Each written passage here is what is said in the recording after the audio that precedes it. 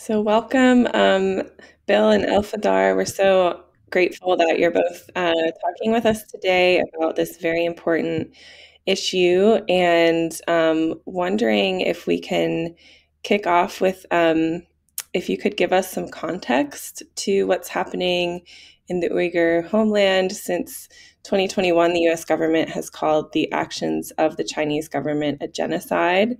Um, how do colonial boarding schools fit into the larger picture of that genocide? Sure. Bill, you want to go first? Oh, no, you Or go you ahead. want me Go to? ahead. Okay. Hello, everyone. First, I would like to thank for, giving me this opportunity to speak about the Uyghur genocide. As you know, we are on the seventh year of this China's genocide against Uyghurs.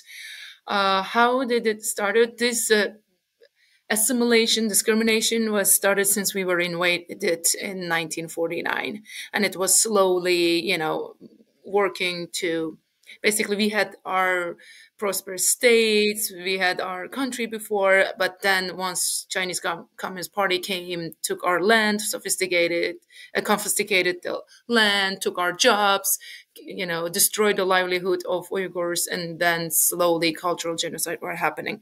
However, recently, starting 2016, 2017, President Xi Jinping and Chen Quanguo accelerated this genocide because they wanted to resolve the Uyghur issue as creating one homogeneous Han Chinese population. So Uyghurs won't be on their way for their one road, one belt initiatives, economical, incentives, and for they wanted to have a firm grip of control in the region so they can continue what they're doing. So by from the state eliminating Uyghurs and eradicating them was the solution. That's why it got speed up and accelerated recently. And Uyghur children's role in this is the kids are our future. So by using the genocide, they transferred millions of Uyghurs to inner China to factories to work on the forced labor, slave labor. And by doing that, they separated the parents, right? And millions of Uyghurs were also taken to the concentration camps. They call it re-education camp, but concentration camps, really.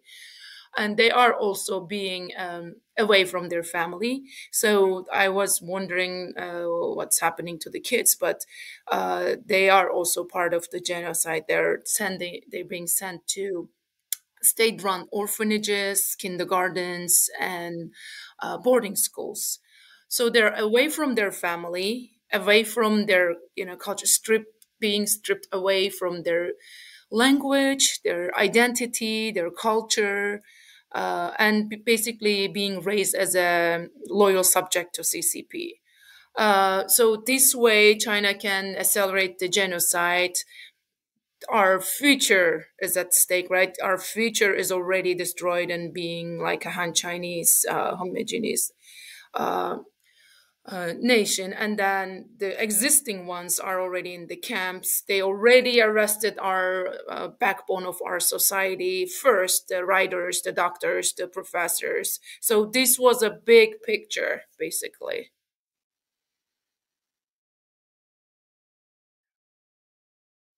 If I could jump in, the parallel is the CCP has also taken in the elders of the Uyghur people, the grannies, the grandfathers, and so it's a two prong. So the cultural carriers, the wisdom elders of this amazing people group, on one hand, have been arrested. Many are in their 70s. Elfidar will know many stories of the parents of U.S. based Uyghurs in the concentration camps. So the parallel then to the younger kids, and we have to tell our listeners that we're talking about children as young as 4 years old for preschool. So it's been highly documented that in Tibet, which is a very similar situation, the four to 6-year-olds, pre-K here in America, have been taken in by the tens of thousands.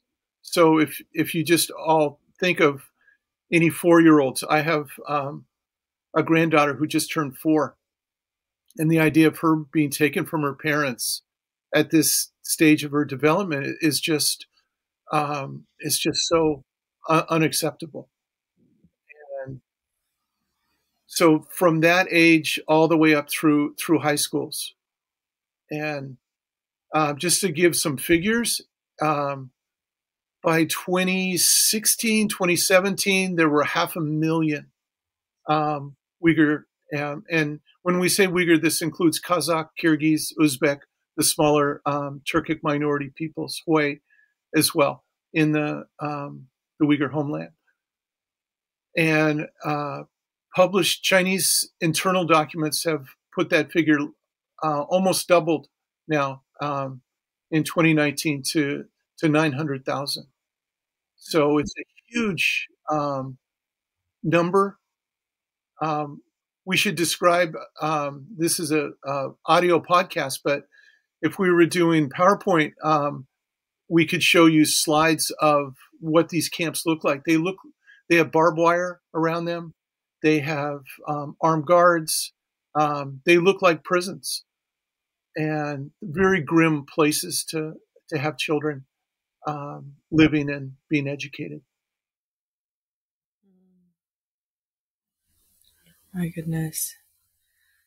Well, thank you for thank you for providing some of that context. We're hoping that you can tell us a bit about the recent NPR reports about Uyghur boarding school survivors who are in Istanbul. Sure. So I would like to talk about the Kuchar family that was on NPR's Emily Fang's report. That the Kuchar family visited Urumchi in 2015, and their passports were seized, confiscated, and after 2 years, only father was able to return to Turkey. He was deported, basically. But mother was taken to the concentration camps, and the 2 kids were sent to 2 different kids boarding school. So their daughter Aysu, who is 6 at that time, and son Lutfullah, who's 4, they were forcibly separated from their family and relatives, like grandparents and other relatives of the family, and they were sent to 2 different boarding schools. And they spent based on what from the report, they spent 20 months there. And eventually, because of their Turkish citizenship and father's advocacy, kids were released.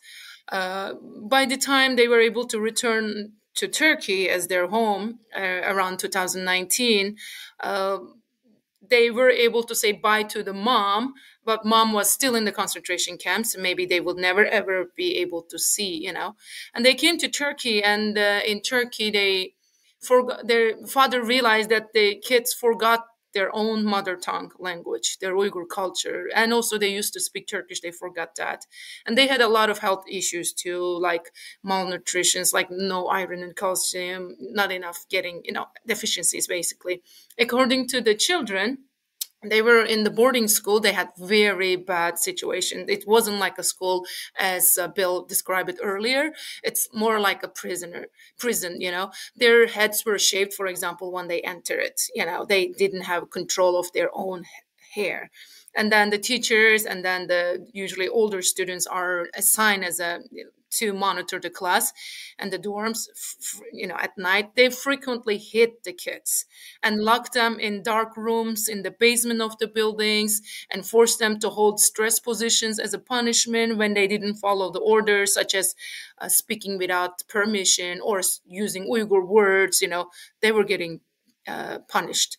So for both children, the mental trauma took years and years in Turkey. They visited psychologists for months. They were asking permission for going to bathroom or eating food, And when there are guests, they were hitting the gas. Like they were not raise like a normal children.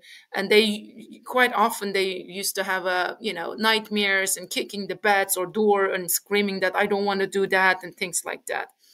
So this is the Kuchar family's story, even though it is sad, but actually they were the happy story, because the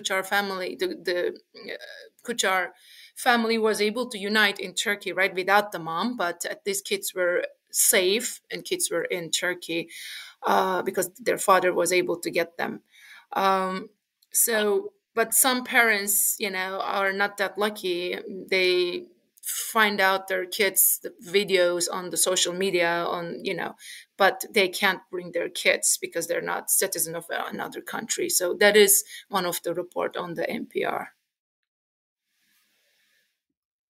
There was a 2019 BBC report that our listeners can Google. BBC, Where Are My Children? About John Sudworth, the journalist, went to Istanbul and interviewed families like Elfidar just described, who had children in these boarding schools but could not get them out, and the anguish. There's a video that accompanies the article, and it's heart wrenching to hear parents describe their kids. What makes the Kuchar family so unique, and please go back, our listeners, go back and Google NPR Emily Fung and hear the broadcast. Is that they're so far the only boarding school survivor children that we have. We have a number of concentration camp survivors now that have made their way to the U.S. That are in Washington D.C. Elfidar works with them. They frequently speak to the public. But these two precious children in Istanbul are our only source so far. So we can just imagine if they're representative of the trauma. And so we just have to underscore that the Chinese government knows and understands that these conditions are traumatizing to now an entire generation of Uyghur children. And they have to answer for that. Yeah, I want to add that these are just among thousands of stories of the Uyghur parents whose children are back home. They live with survivor's guilt already, and the fear of seeing their children left behind are not with the grandparents or the relatives, but in the Chinese boarding school or state-run orphanages, even though their parents are alive. And they're turning into like robotic Han Chinese. And what's very scary is, China intends to strip Uyghur children to destroy the hope, faith, and soul of our people and destroy our past and future. And this is the part of the genocide, basically. Yeah. Thank you for giving us these insights. And it is so, so heartbreaking and heart-wrenching, like you both said. And I think at the same time, it's so important and good that we do have these testimonies so that this information is being brought into the light. And just such an egregious violation of humanity that is so important that we're learning about this and understanding it. So last year, the Department of the Interior / the U.S. government published a major report detailing the 150-year history of U.S. federal boarding schools for Indigenous children. Why is this history relevant to the current boarding school policies in China? Right, Becca, thank you for asking that question. It's the day after this report came out, the Chinese Foreign Ministry held a press conference. And in the press conference, they lambasted both the American and Canadian governments for our two nations' history of Indigenous boarding schools. So to back up with some highlights from the report, Assistant Secretary Brian Henley says that that these schools were very specific. He calls it, and the U.S. government has now called our own history cultural genocide. And everything that Elfidar described earlier, they did. In, I should say, we. It's best to say if you are an American citizen or a Canadian citizen, we should use the language we. And this includes our Uyghur Americans. We have 10,000 Uyghur Americans. So this is part of the history for our Uyghur American listeners that as you've joined this incredible fabric of our nation, that this is our common history, and we need to in some ways take the lid off this painful chapter. Our Indigenous brothers and sisters are here in strong numbers now and recovering every year from the trauma of these this 150-year history. So when the children went into these schools and their hair was cut, just like with the Uyghur kids, they were given new names and absolutely forbidden to speak their indigenous language, whether it was Hopi or Puebla, Zuni, Arapaho, any of these amazing languages, if you spoke them. And it's interesting, some of the punishments were exactly the same. Solitary confinement, bullying from the older children. We have a whole host of survivor stories that are available. You can Google them on YouTube. Native American boarding school survivors, and you'll hear story after story of the trauma that these camps caused many generations. And I think they all agree that the worst, most egregious damage of these camps was taking away the language of, so that when these children got out, went home to the grandparents, they couldn't speak to the grandparents in their heart, the grandparents' heart language.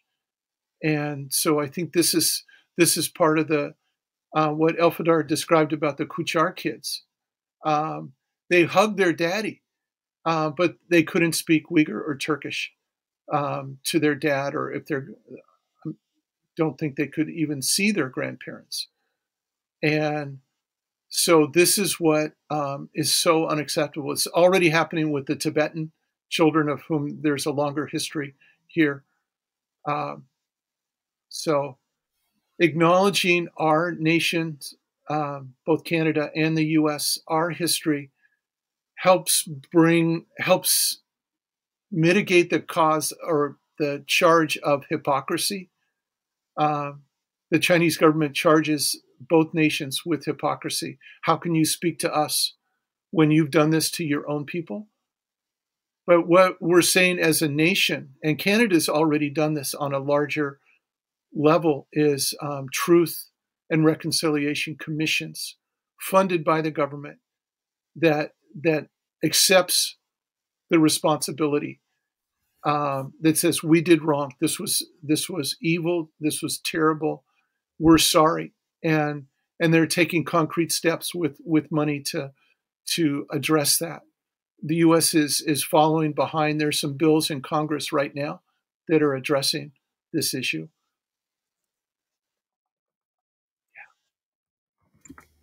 Thanks, Bill. I think Bill explained it very nicely. Just to add to that, yes, it is a sad part of the U.S. history, the Canadian history.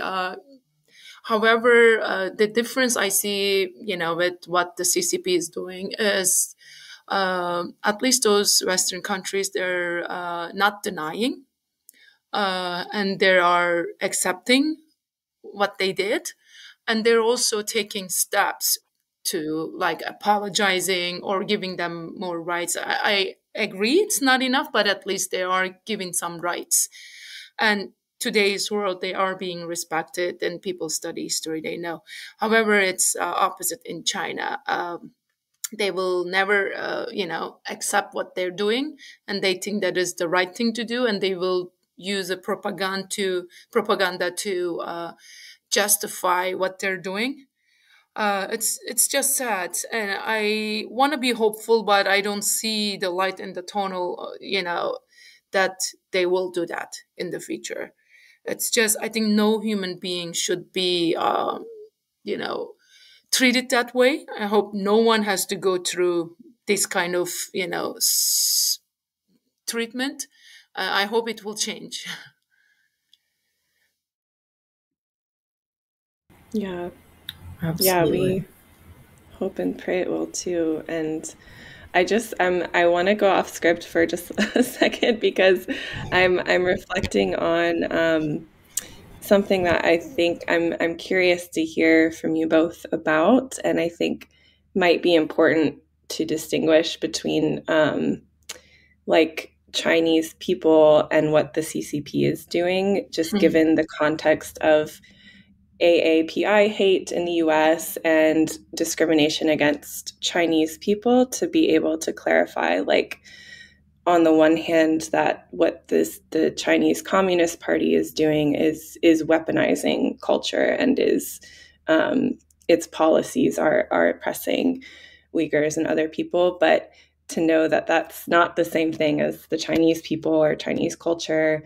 And to also, I'm curious to hear from both of you, like, what have you found to be helpful in terms of Chinese allyship, if that's even something that you've seen, or what that looks like. So sorry to throw that at you, but I'm really curious to hear about that.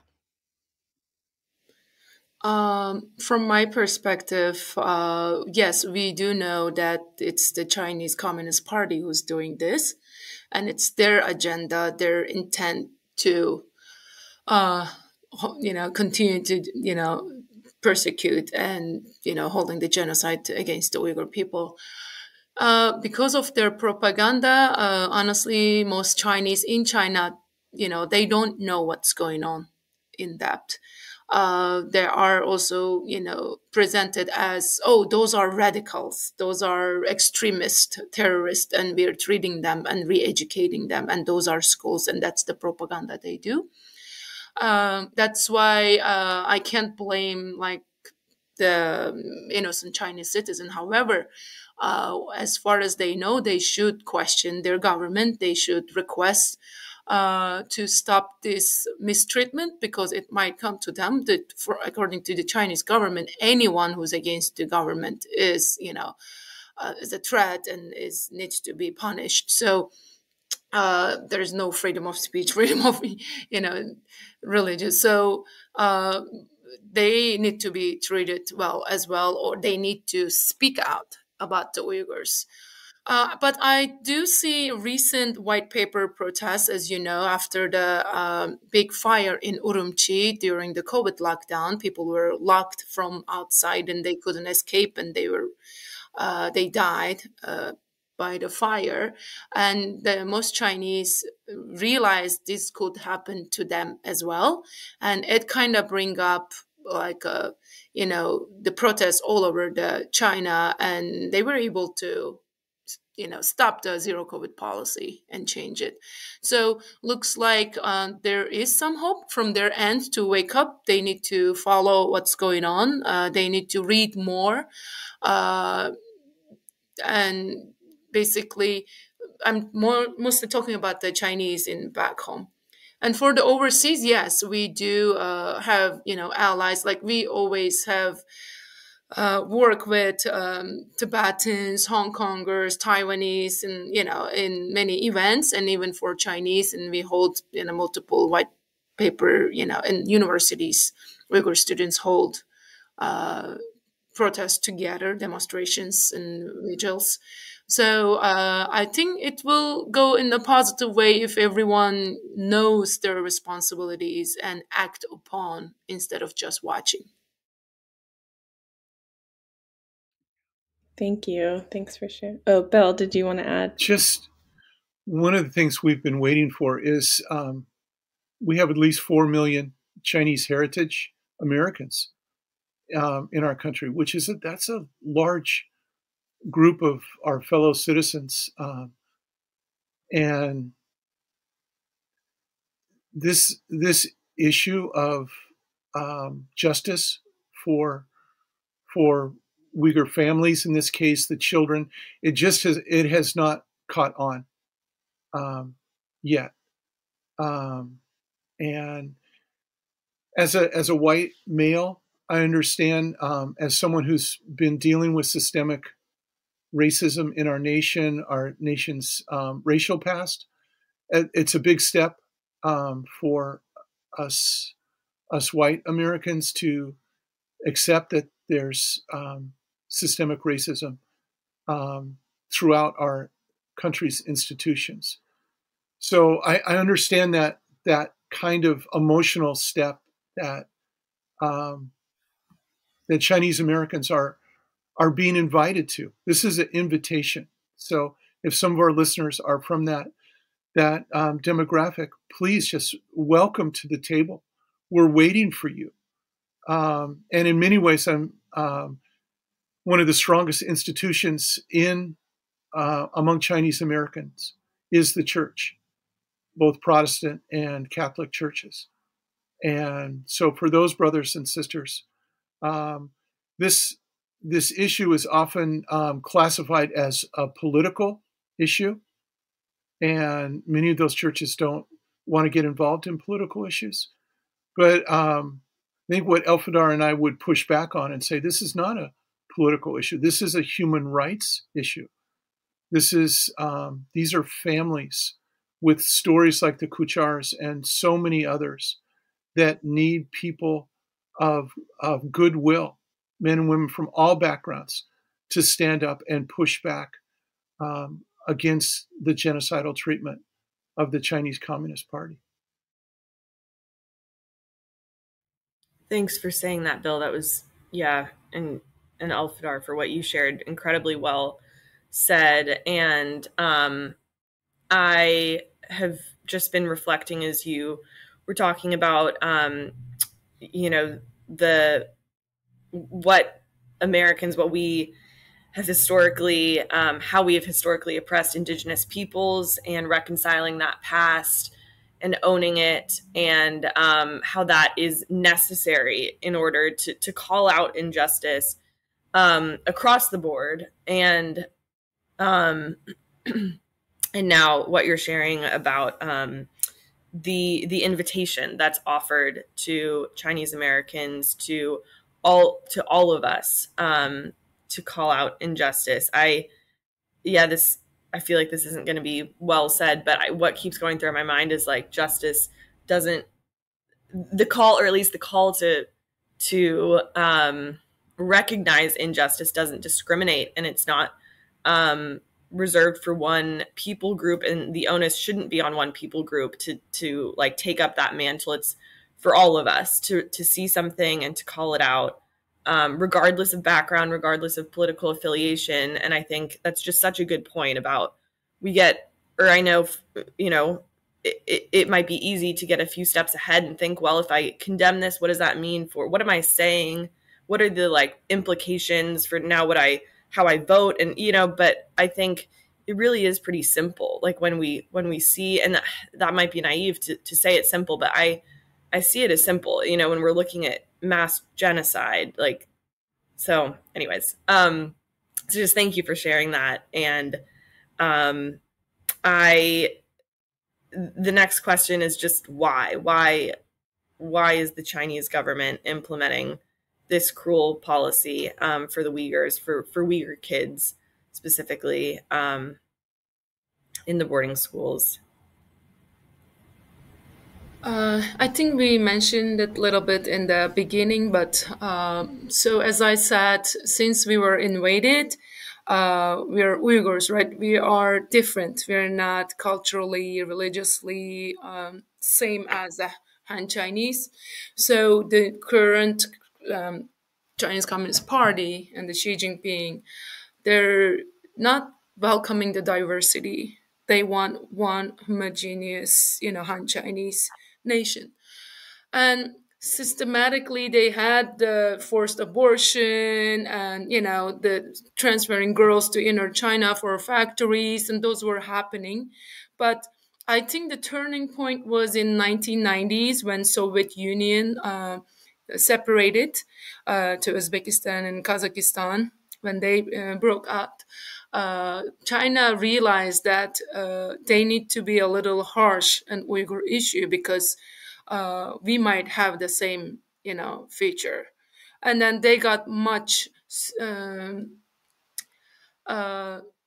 accelerated the process and got much harder and put, absolutely no mercy, eradicate like this harsh policies to basically destroy and eradicate and eliminate the Uyghurs.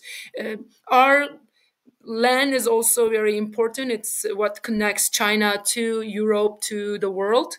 So for their economical trade, it's very important to hold it under control. And also, our region is very rich with critical mineral resources. It's a big land for their population issues, right? And there are a lot of incentives for them to have strong control and own our region. So those are the reason why China is doing it. Not just a cheap labor, they're also using Uyghurs as or they're using Uyghurs also for their organ harvesting business. So there's so many opportunities, not just use us as a forced labor, sell us piece by piece and profit from us. And so all those are included in this genocide, but Uyghurs are totally different in the history and they don't want that to happen again. For the kids, as I said, they want to basically destroy the future, and which starts with the kids starting early age of 4. If they don't know their language, if they don't know their identity, they can control them much better. So also it is also giving us, the current generation or older generation, is like, I am doing this on your watch, like killing our hopes for the future. So I think that's all part of the genocidal intentional policies. Yeah, if I could add to that, back to the Department of Interior's report last spring, one of the things in Brian Henley's report was the federal government was intent on assimilating these children. Remember, these schools are assimilationist schools that wipe out the indigenous cultures of where the children have come from. But that's just part one. Part two is so that the federal government could then take their land. So this was at a time when the boarding school issue or history began in the U.S. It was very much the Native Americans were virtually in all different parts of the country. And as the boarding school history went on, their lands were encroached and taken over, and the indigenous peoples pushed to the most fringe, unproductive type of lands. So it had this very much an empire type goal of economically profiting by moving people out of lands. And what's eerie is that we are seeing now photographs from the Uyghur homeland of whole villages emptied, people not in their homes, and then an invitation for Han Chinese migrants to move in. The Han population of that area is of the Uyghur homeland is growing every single day. 1949, the Han ethnic group was only 6% of the total population, and many of those were soldiers. And now now it's well over Elfidar over 50% now. Yes, around 60% now, unfortunately. So that's also diluting the population while transferring Uyghurs to inner China, bringing more Han migrants into our region, and a lot of behind the scenes. I wanted to add one more thing, Bill, is the forced marriage issue, because starting 1980s, China had the one-child policy, and then they were doing millions of abortion when the child was a girl, so they can continue their last name, right? And then that caused for very big imbalance in the population, because there are like 8 to 10 men to 1 woman. So therefore, they had state sponsored incentive plans to basically asking Uyghur women to marry Han Chinese. So if they accept, they'll get awarded, they're given house, jobs, some money. If they don't accept, their parents taken to the concentration camps. They might face being taken to the forced labor camps or concentration camps. So poor Uyghur girls, they're sacrificing their life and marrying Han Chinese to save their parents from the camps. And once they do that, you can see our future also will be, Han Chinese population with the birth and forced marriages.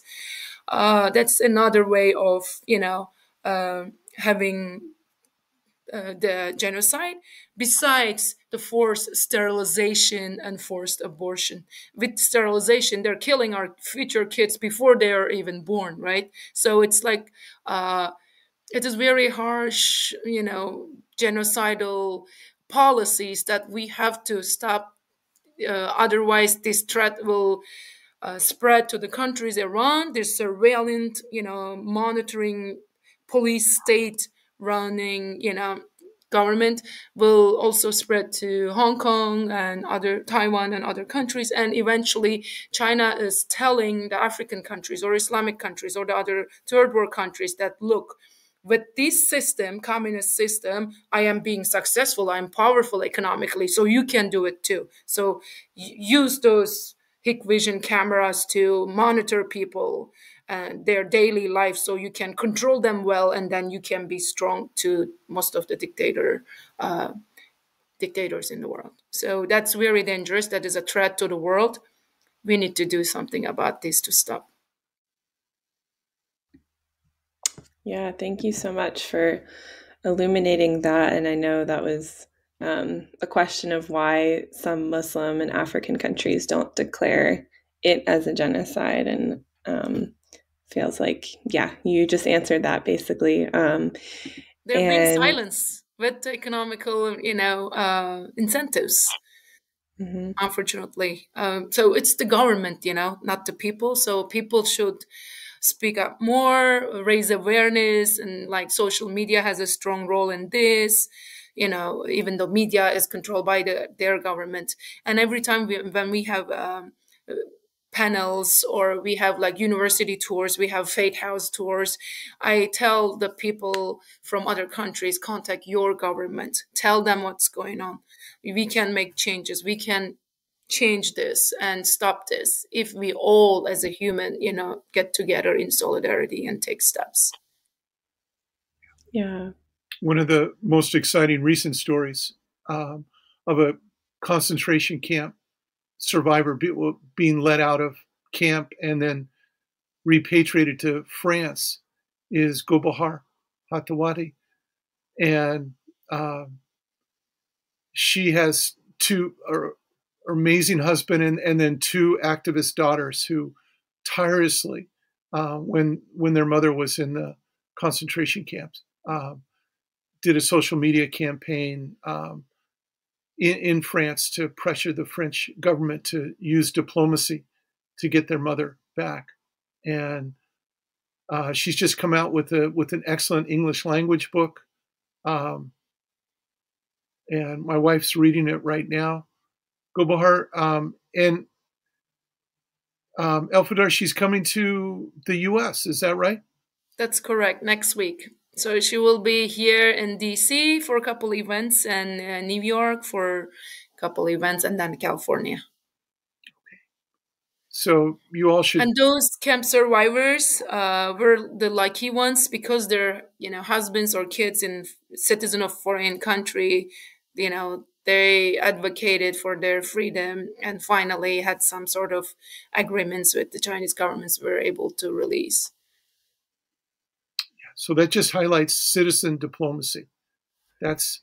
We should never say, this is too big an issue. I don't matter. No, that's not true. We can become wise consumers.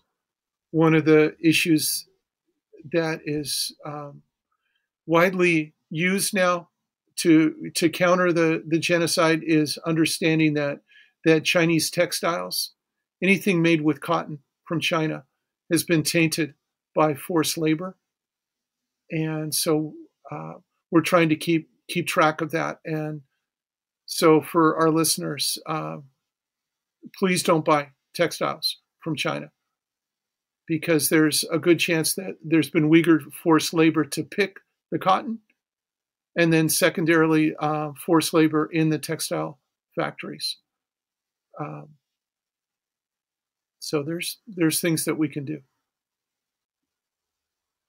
Thank you, Bill. That was actually my next question, is what can we do as everyday ordinary people who are pursuing God's shalom or peace in the world, and how can we be good allies? And so if you have any other thoughts or practical tips for our audience about that, would be great.